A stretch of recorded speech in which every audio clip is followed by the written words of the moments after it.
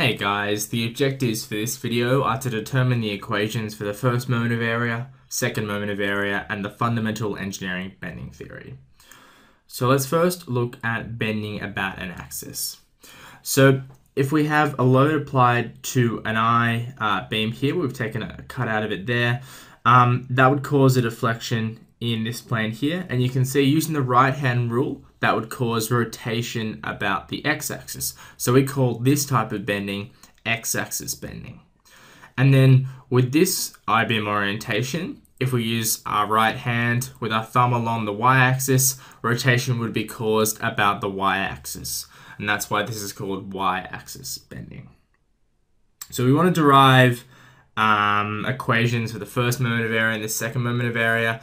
And the way we're going to do that is we're going to look at the equilibrium of a beam here and the stresses applied to it when a moment has been applied.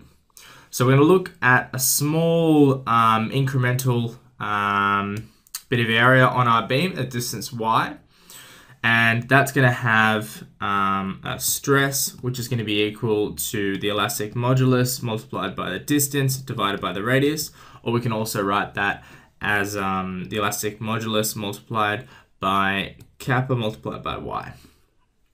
So that's of this small